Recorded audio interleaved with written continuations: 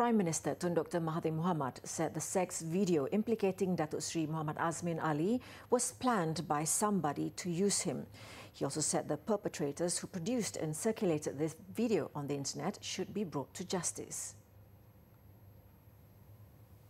Speaking to reporters at an event in Kuala Lumpur today, Tun Dr. Mahathir denied that he was defending Datuk Seri Azmin. Somebody is trying to make use of me to achieve their purpose.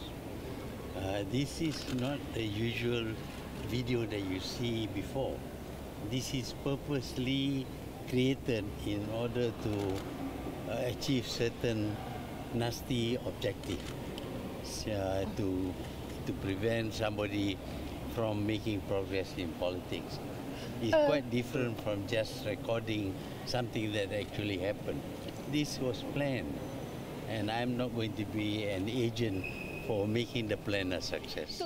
The Premier also stressed that what had happened was dirty politics and he refused to be dragged into the scandal.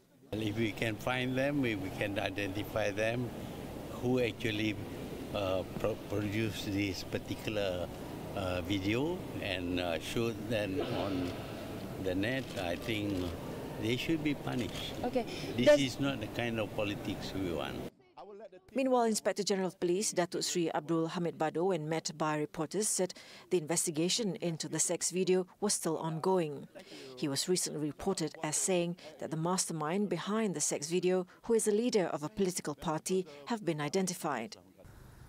So far, 9 people have been remanded, including Haziq Abdullah Abdul Aziz, a former PKR youth leader and political aide to a deputy minister who later confessed to the act, as well as Farhash Wafa Salvador Rizal Mubarak, who is Perak PKR state chief and political secretary of PKR President Datuk Seri Anwar Ibrahim.